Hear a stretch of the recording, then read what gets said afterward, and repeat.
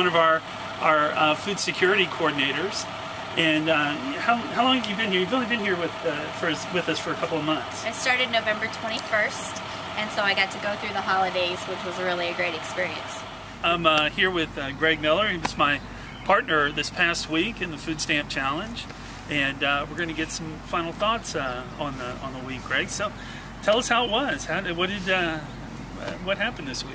Well, I mean, the $28 budget limit, I had about $2 left over, which I was hoping for a bit more of a buffer because I put in my blog post too, you know, I'm a bachelor in his 20s, I'm on the road constantly. I've always thought of food as a necessity, but it's something I've always had a budget for. Yeah. So, you know, I've always been really lucky in that I could, you know, spend a little bit extra on something if I wanted. If there was that extra seasoning, I could grab it. If there was that extra stuff, I could make it work. I didn't have that option this week. I had to figure out how to make do with that set amount, and it really opens your eyes into the plight that too many people have to go through. Hi there, I'm back again and talking this time with Second Harvest Community Food Bank Chief Operating Officer Tamara Grow.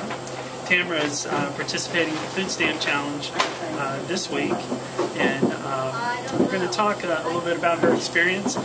You know, just to know that I can't eat whatever I want. I have to only eat what I bought from the store. There's no extras, there's no frills, and so more than anything, it's been a very humbling experience. Hi everyone, this is Vicki Berg. Vicki is our one of the newest members of our staff. She's our Director of Administration and Finance, and new to the staff and jumped right into Food Stamp Challenge. Yes, but not just the Food Stamp Challenge. Why don't you explain kind of what you did, which was pretty extraordinary. Research among parents, not necessarily the medical community, says that gluten-free, soy-free, dairy-free is best for children with autism. It's also a good diet for those with ADD and ADHD. So I decided to see if I could do that on the $28 a week.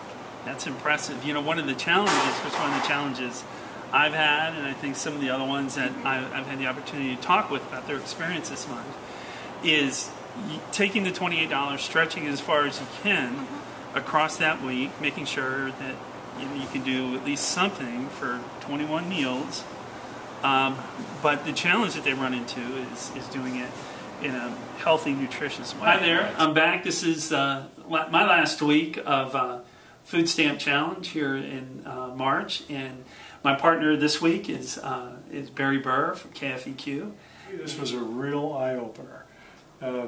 To find out what it was like to get along on such a small amount of money every day, and to do it day after day. You could do it for one day, you could do it for 2 days, and it's doable.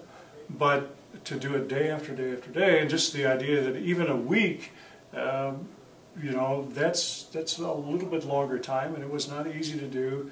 But I got a new appreciation for how hard it is to not only do something like this, but when you get a little bit offline, eat something more than you should have eaten, run up your bill a little bit, how hard it is to catch up. Sure. And talking about the Food Stamp Challenge now, I've completed my first full week in my month-long Food Stamp Challenge or Food Stamp experience, and I had a partner this week, and I thought we'd take some time and ask Aaron here how his week went. Aaron works here at the Second Harvest Community Food Bank. And Aaron, why don't you share a little bit about how this week has gone and some of your learnings that you've had this week?